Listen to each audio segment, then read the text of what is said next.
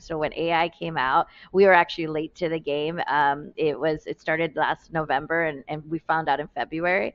And Vin has taken it to another level for our marketing. I will be honest with you, in the last few couple of weeks is when I started to really dig in, because coming from just a analytical background, coming from an entrepreneur, we start everything from the beginning to end because of the fact that nobody's going to know how to grow our business and know what our vision is. So how would an AI person even know what that looks like, right?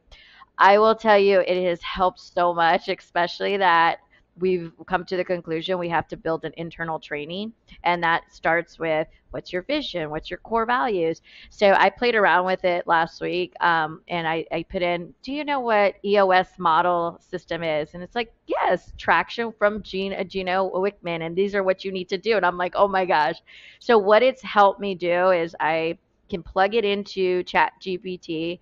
Um, and it will create everything for you of what you're looking at. I say I'm looking to build an internal training module, a program for my internal team of how this is. And it just really helps you so you're not having to write everything down and we get those mental blocks, or then we get the squirrel moments and someone else is calling. So it's really helped me just minimize that time.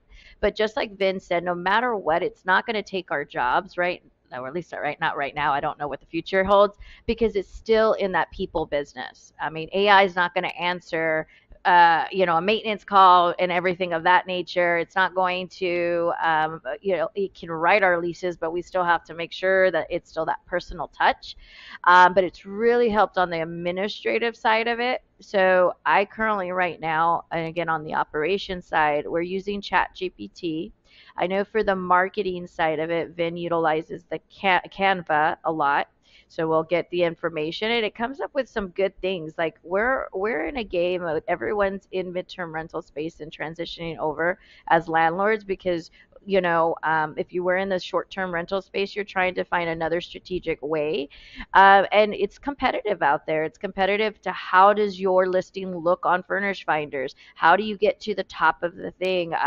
We can only, as unless you're an amazing marketing person, only come up with so many different twists and turns. ChatGPT can help you with that and at least guide you, and it's so crazy on some of the things it says. It even actually can help you if you want to write a love letter. So That's pretty funny.